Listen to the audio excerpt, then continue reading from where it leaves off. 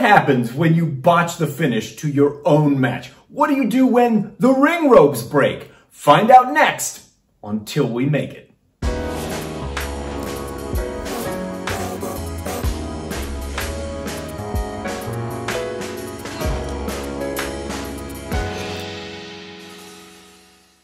I'm Mike Quackenbush, and this is Till We Make It. Throughout my career, I've been very fortunate because I've worked in front of the cameras as a professional wrestler, referee, ring announcer, and commentator. But I've also worked behind the scenes in wrestling as a promoter, booker, agent, coach, and consultant. And a couple other things too. I feel like the introduction is padded out sufficiently. I bring the sum of all these experiences and I serve it up right here to you week after week on Till We Make It. And if you're down with that, what are you waiting for? Go ahead. Join the Till We Make It tribe.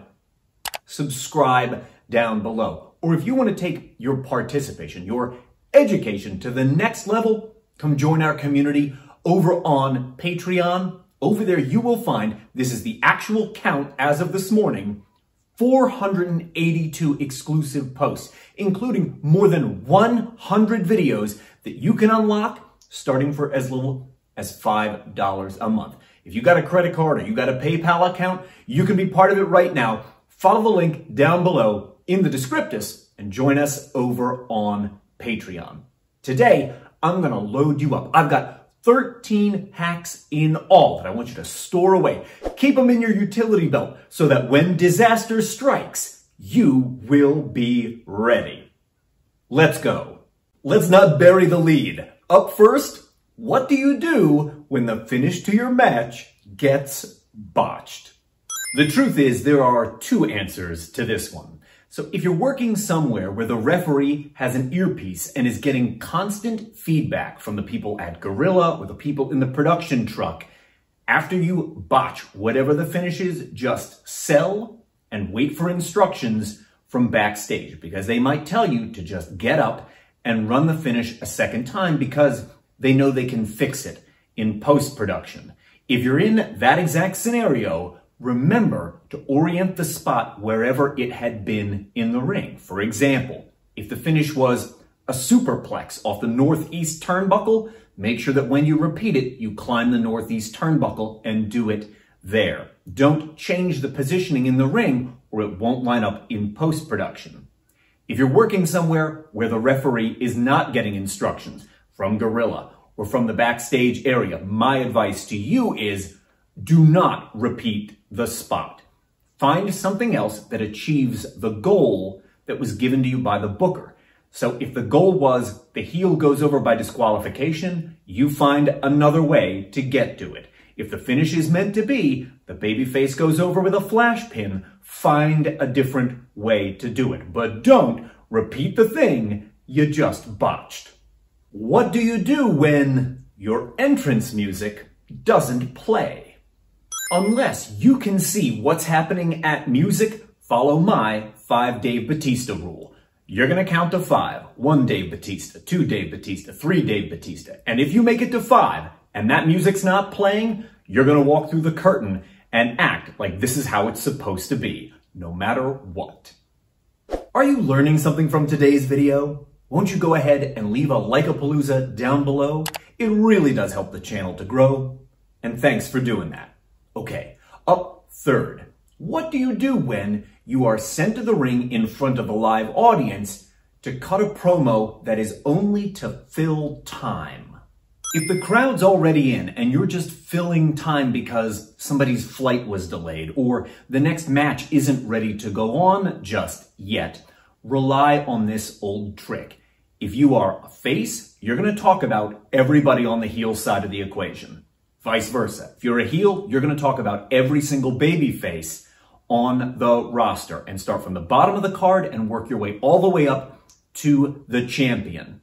Take a moment to call out what each character's value is. Here's somebody I would love to face because they have amazing acrobatic skill. And then put yourself over. But I know I could beat them because nobody ever escapes my clever submission finishing move or whatever. Take the time to mention everybody and then put yourself over after you name their value. This accomplishes a number of things, especially if you put the champion last. It makes your ultimate goal clear to the audience. I'm chasing that championship belt. It also helps get over anybody lower on the card than you are by you bringing them up in the conversation, making the audience realize these matchups are potential. It excites intrigue. And if you happen to be the champion of the company in this position, just consider them all challengers, and when putting yourself over, talk about why you'll beat them all and why you're going to retire with that belt. What do you do when the ropes break in the middle of your match? If a turnbuckle gets stripped, the come-along breaks, the cross cables become detached, and the ropes lose all their tension, immediately cut all rope and all corner spots out of the rest of your match.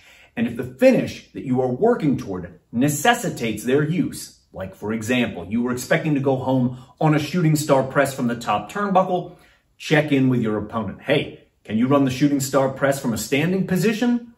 If that's not possible, you're going to need to choose a new finish. Consider the ropes and the corners to be out of play. What do you do when your opponent gets hurt while you are performing in the ring and it is clear what that injury is? You are going to choose a finish from a different zone of the body. So, if your opponent has just broken their ankle and it's plain as day, put the Jujigatame on their arm and let them tap out from an arm submission. But go home directly on a part of the body that's far removed from where that injury just happened. Important follow-up. What do you do when your opponent is injured while you are performing in the ring, but you cannot tell what the injury is? If you don't know what the injury is, do not touch your opponent. If your opponent happens to be outside the ring when this occurs, tell the ref to count them out as fast as possible and signal for help from the back. If the injury happens in the ring, instruct the referee to throw up the X. You're going to hit the floor and take the count out lost. Go right to the back and let everybody know that there's an injury in the ring, but it's not clear what that injury is. What do you do when you miss your flight to your booking? Go directly to the service desk for the airline you were booked on and explain the situation, and then get out your credit card.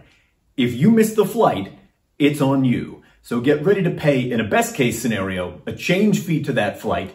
In a worst case scenario, you're buying yourself a ticket on the next departing flight, so you still make your booking. What do you do when your match goes home way too early? And I don't mean like 30 or 60 seconds early. I mean like 12 or 15 minutes too early. What about that one? What do you do? This exact thing has happened to me a couple times throughout the years. Most recently, when I was wrestling up in Winnipeg just a few years ago, the match went home way too early, maybe 10 minutes left on the clock. So if this ever happens to you, here's what you're gonna do. You're gonna get on the microphone and explain that something wasn't exactly right. My shoulder was up before the 3 count, this wasn't quite fair, whatever makes sense for your character. And then challenge your opponent to make it a best 2 out of 3 falls match. If it's against a babyface, well, the babyface should want competition. They're game to go. Yeah, let's do it. If it's a heel, the heel is so confident because they have already won one of the falls. They know they could keep on beating you all night long. They're going to accept. Either way, use the balance of the time to make up those 2 falls. Just be certain that the finish is what it's meant to be. If this character is supposed to go over with their submission hold at the end, find a way to get to that at the end of the 3rd fall, no matter what, and problem solved. Have any of these ever happened to you, by the way? Let me know down below in the comments. Tell me the story. I want to know.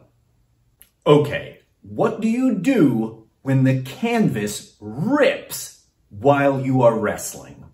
You're going to go home as quickly as possible. Do not chance someone's foot getting snagged in that rip on the canvas and a serious injury occurring.